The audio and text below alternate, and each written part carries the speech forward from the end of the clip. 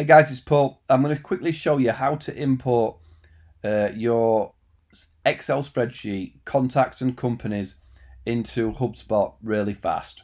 So I'm guessing most people have like this CSV file, comma separated value file, where you've got a spreadsheet and it's first name, last name, company name, city and state, basic information, and then you've got some email and a website. You can do more, and I'll go deeper into other things if you want to import deals and you want to import notes or things like that. But this is really for the basic. You've got a basic spreadsheet of contacts that you need to import, right? So you need it to be first and last name. If you've got full name here, then you can highlight the field and split it out. I've got another video on how to do that quickly, but what you do is you highlight the field, go up here, split it on delimited and split it on the space. What that'll do is look for the first space after the first name and separate it out. What it'll do is it'll put another column. But as I say, I'll put a link, or just ask me in comments and I'll point you to that video. Just separate out full name. But for this video, we've got a basic spreadsheet and we're going to dive in. So I'm just going to save that. So all I do is go into contacts, I go import. I'm going to go start an import from a file on my computer, from one file. If you've got multiple, you can. We're going to do it off multiple objects. So if you're just importing contacts, click this. But if you're going to import contacts and companies, which is what we're going to do, we're going to click here.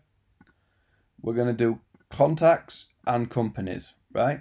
Next, we're going to highlight the file, which is that CSV 200 or 500. If you've already exported from HubSpot and you're going to import from HubSpot, from a HubSpot spreadsheet, they'll have object ID. We don't have this.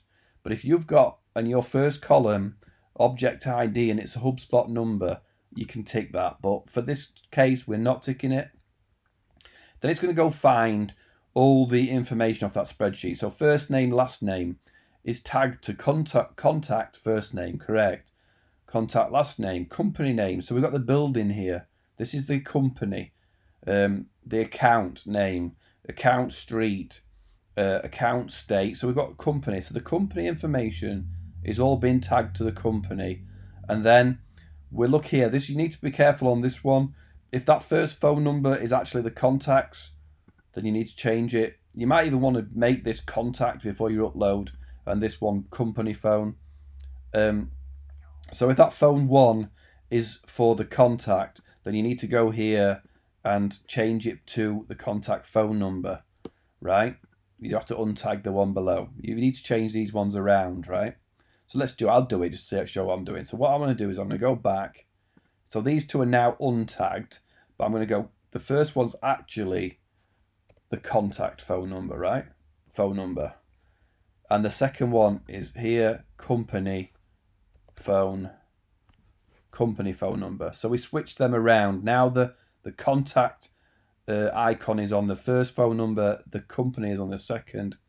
And finally, this doesn't, because it said website. If we put company properties and typed in website, it'll say website URL, and that's going to tag that. We're going to click next. I agree that all contacts in this import are expecting to hear from my organization, so you can't these days just upload a load of people's emails that haven't given you consent.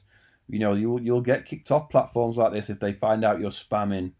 So make sure, you know, I did this video because somebody who goes to conferences, takes people's business cards at the stand, and then they contact them. So these are actual people that are expecting to hear from us. We're going to get 1,000 new objects because 5 of them will be contacts and 500 will be accounts. I've got an email. I may have changed one there actually. I've got an email here saying we've imported 1,000. There might be 998 are new, so maybe there was some information already still in there from when I was testing. So now when I go to contacts, all the people in my list, Crystal Samara, information, phone number, email, website information, and company is all there. So I've imported both contacts, 500, in fact if you tick here, look, 500 and 500 companies. So you're all in and you're all ready to go. It's something you need to take time with because you want to make sure it's correct, but it is quite easy to do. If you want to import deals with that, you can. You just have to make sure the deal names match up with what you've already got set up in your system. You may want to put tags on it, say these people are owned by these certain people in your company. I haven't got anybody else set up in mine, so it'll automatically go to mine.